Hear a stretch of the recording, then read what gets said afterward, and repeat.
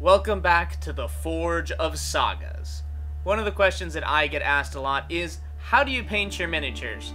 And a lot of times that question refers to my custom Blood Angels successor chapter, the Scarab Guardians. Now I had 5 Assault Terminators that needed painting, so I figured this would be the opportune time to show you guys my painting process for Marines. So without further ado, let's get started. When I'm painting miniatures, I usually start with a base and work my way up. For these bases, I primed them with Gray Seer and then gave them a coat of Agaros Dunes contrast paint. I like this color because it gives me a nice dark base to work from, and it reflects the desert nature of the planet that my Space Marine chapter is based on. As you may or may not have guessed, my Scarab Guardians chapter has an ancient Egyptian influence, and therefore I like to grab elements of both the 40k and Age of Sigmar basing kits to give the bases a ruined temple feel. Not all of those will get the Agaros Dunes treatment, as this gives me some options to put on other colors later in the process. Once the Agaros Dunes is dry, I grab some Gray Seer, same color that these were primed, and give the bases a quick dry brush. This helps to add a couple of quick highlights and really reinforce that dusty, weathered, ruined look that I want for these bases. If it ever gets too thick, you can see I'm just smudging it around with my finger a little bit, and it works perfectly. Too easy. When I have larger elements from the basing kits that have different images on them, I like to treat them as though they were the murals you see on the walls of ancient Egyptian temples and give them a little color. The piece on this base is part of a larger image of a Space Marine holding a sword, so I decided to paint his robes the primary color of my chapter, which is Flesh Terror's red. I painted his cord using Black Templar, the skull using Nazdrak yellow, the parchment using Skeleton Horde, and the sword using Space Wolf gray. Now, unfortunately, my footage of that process was corrupted by the warp, but the process is the same for applying any contrast paint. Just go ahead and slap it on there, make sure it doesn't pool too much, and you'll be fine. Now it's time to actually paint some Marines. I used Lead Belcher as my primer, and then I started by coming in with a layer of Black Templar contrast paint over the lower section of the legs. I really love the effect you get from putting contrast paint over a metallic base, as the translucent nature of contrast paint gives you this subtle but inherent highlight from the underlying metallic without you having to do any work at all. This technique may not win you any golden demons, but I think it looks really good on the tabletop, and it's a really efficient way to paint your Marines. If at any point during the process you're like me and you accidentally get paint somewhere where you don't want it, no worries, just come in with some Lead Belcher and touch it up real quick. Now, a lot of my Scarab Guardians will have robes, and these Terminators are no different. So once I block in the big black pieces on the legs, I'll come in with some thinned down Gray Seer and paint the robes. The reason I like to do this after I paint the boots is because it just allows me to do that extra layer of cleanup, especially if I'm not going to be doing black robes, which I will not be doing for these Terminators. The second major color for my Space Marine chapter is Flesh Terror's red contrast paint. Here on the Terminator, you can see I am picking out the robes, as well as the upper portion of the armor on the legs, as well as a few other details around the boot. Since the Scarab Guardians are a Blood Angel successor, there was no way I could have a paint scheme without red. However, I really like the fact that the Flesh Terror's red is a lot darker than the Blood Angel's red contrast paint, and really helps reinforce the grim dark feel of my Space Marine chapter. Whenever I have different things hanging off the model, like the leather straps and the tassels you can see here on the Terminator, I'll go ahead and paint them colors that match the overall color scheme of the chapter. So for here, we've got these long leather straps, those will look good in black, whereas the little tassels, those are more of a cloth element, we'll go ahead and match those to the Flesh Terror's red of the cape. Now that our 2 primary colors are blocked in for legs, it's time to do another cleanup session with the Lead Belcher. And the other thing we're going to grab here is the details that are on the legs.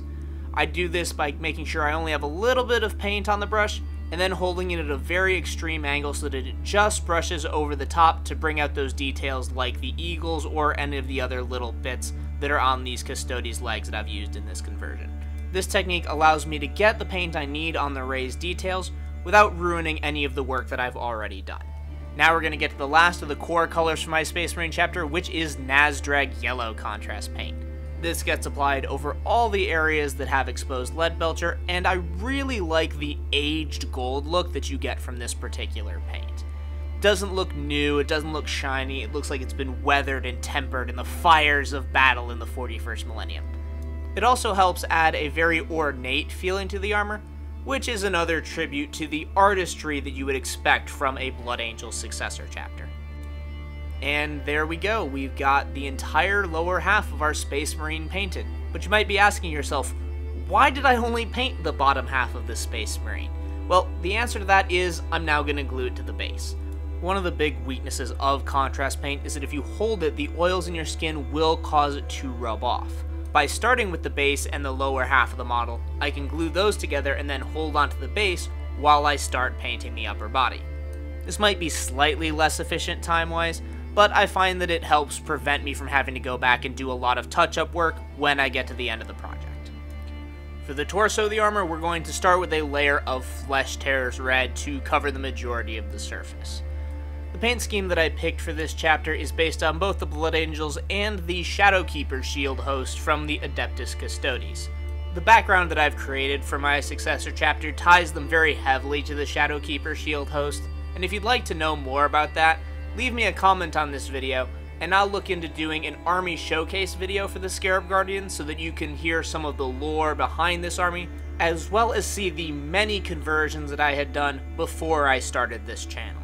Just like before, once we've got that base layer of our main color down, I come in with Lead Belcher and pick out all the details again. I prefer being a little heavy-handed with the contrast to start and then touching up the details after, as I find it gives me an overall smoother application of the contrast paint and prevents any unwanted pooling. Just like our red was our accent color for the lower body, Black Templar is going to be our accent for the upper body. On these Terminators, my main accent points were the large headdress that they have at the top of the armor, these stripes again reminiscent of the crowns of ancient pharaohs, as well as the top of the helmet and some of the machinery on the back of the armor. No matter what the model is, I use the Black Templar to help break up the large patches of flesh tear and just provide those little notes of visual interest. And then, just like with the legs, we're going to come in with a layer of Nazdrag Yellow and pick out all of the different ornamental facets of the armor. This is going to help reinforce that ornate feeling that we expect from the Scarab Guardians. Arms for my Marines get painted in the same pattern as the legs, with the bicep area being painted red and the forearm being painted black. For shoulder pads, I use black for the majority of the chapter, and then use the Flesh Tearers Red to denote my sergeants. And again, any details that I have will be picked out using the Nazdrag Yellow. With most of the details done, we can go ahead and attach the arms and see how we're looking. And I really did like how these Terminators came out. However, our power weapons still need a little bit of that power vibe, so we're going to give them some color too. My go-to color for power weapons in this army is Warp Lightning Green. This vibrant green gives a really nice contrast to the very dark and gritty color scheme that I've picked for the armor, and the translucent nature of the contrast paint again gives us that nice metallic highlight that we're always looking for when we paint power weapons. To add a little bit more shimmer to my power weapons, I like to add a layer of Waystone Green technical paint. This paint is normally used to achieve a gemstone effect, but when I paint it over the Warp Lightning in a nice thin coat, I find that it just adds a little bit of variety in color as well as a bit of a glossiness that really helps bring the power weapon to life. I also apply the Waystone Green directly over the Lead Belcher for my eyes, as it gives me this really nice reflective lens. The only thing we have left to do is paint the edge of the base with a layer of Agarose Dunes. I know some people prefer to paint the edges of their rims completely black, but I find that painting them a similar color to what is actually on the base helps tie the entire model together and create an overall more coherent look. And there you have it, a unit of Assault Terminators ready to join their battle brothers in their crusades against the Heretic, the Mutant, and the Xenos. For such a simple process, I'm always amazed by how good these models look when they're on the tabletop. And the best part is that even if you don't choose the same color scheme as I did with the Scarab Guardians, you can take the techniques that I've shown in this video, as well as any of the colors from the Citadel contrast range, and use them to give your own chapter that nice, sleek colored metallic look and have them ready for battle in no time. If you enjoyed this video, give us a like and subscribe to the channel to keep up to date on all of our future content. If you have any suggestions for things you'd like to see in the future, whether it's conversions, terrain building, painting, or army showcases, or anything else you could think of, leave me a comment and I'll look into it. Thank you so much for watching, and I hope to see you again the next time we ignite the Forge of Sagas.